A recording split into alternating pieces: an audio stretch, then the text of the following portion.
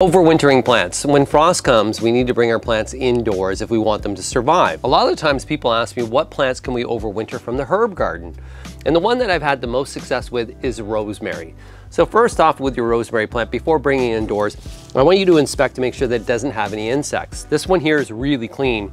And if you do see any insects or are concerned, use an insecticidal soap like a Bug B Gone. Spray the entire thing before bringing it indoors. When you bring it inside, you're gonna put it into a bright room. I put it right in my kitchen because I have large windows that face south. When you also put it into your kitchen as well, make sure you put a plate or something underneath so that the water won't drain out and drain all over. The key to overwintering rosemary is a bright room, not directly in front of the window, and allow it to dry out in between waterings. This guy here is an arid plant that doesn't like to be watered quite often during the winter months. So you're only maybe watering once a month. So this is proof. This is a 2-year-old plant. This is the 2nd year I'm overwintering it. I put it in bright light. I cut back on the watering. It's all you need to do.